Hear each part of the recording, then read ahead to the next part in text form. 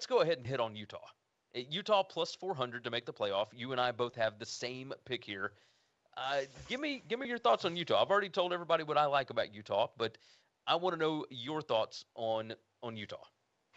Yeah, I mean, I just think that Utah is so well coached. Whittingham has got to rank really high in the best coaches in the country.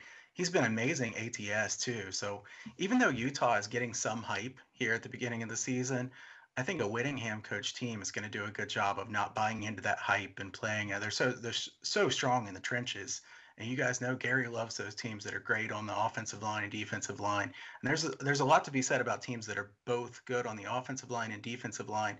It's harder for them to have a really bad season because, you would have to have some pretty bad turnover luck or something like that. Cam Rising, like you said, was so good at quarterback.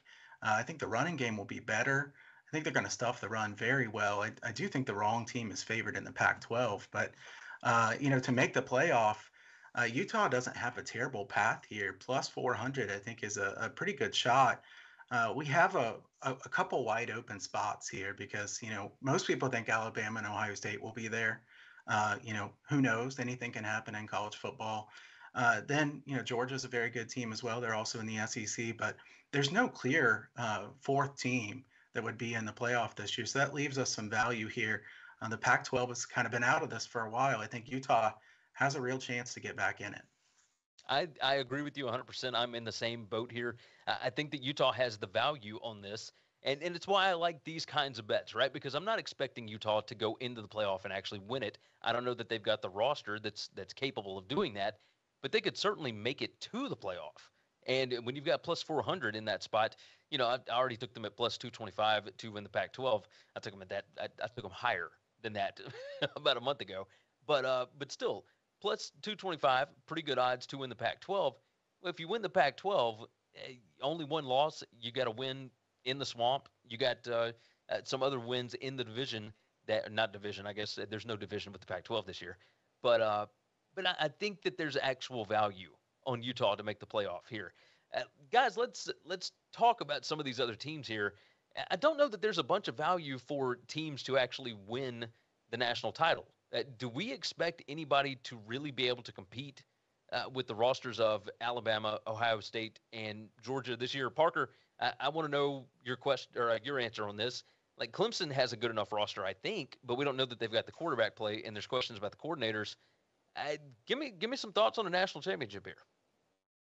I would say Clemson's probably the one that makes the most sense at 1,000 because they're also probably the most likely to make it, and so that sets you up really nicely to bet on Alabama after it and kind of hedge a little bit there. But I really think that, there's such a drop off here that the markets really kind of understand that the playoff Cinderella is really largely a fantasy in terms of winning it. And as we saw last year, this might be a spicy take, but like Michigan should have been the one seed last year and totally got set up to avoid the rematch. And that killed a bet for Michigan to win the playoff, which could have been really, really nice and paid out and cashed out. But they ended up, instead of getting Cincinnati, getting the eventual champion Georgia. And so just the way the seeding works and how it breaks, the odds are stacked in the house's favor for how the playoff shakes out. So I think the only way that you would make a smart bet on the playoff champion now is if there was crazy odds and a mismatch. I don't see that here. Clemson, just because they're going to be so likely to make it, that might set you up in a nice position to make sure you don't actually lose. But generally, I'm not in love with any of these. Even last year, I took a couple flyers. Texas A&M plus 220.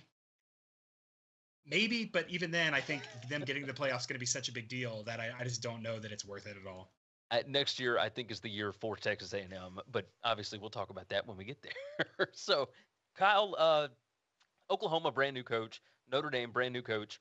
Michigan lost a lot of guys off that defense and two new coordinators, although some people would argue about that with you. But and then Texas, of course, we are still trying to figure out who's going to play quarterback, et cetera. Second year under Sark, they only won 5 games last year, 5 and 7.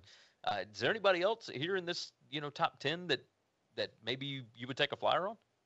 Yeah, I think I probably would have said Texas, but Texas, there must be something bad in the water in Austin. I mean, everybody's going down with injuries. I mean, it's kind of ridiculous.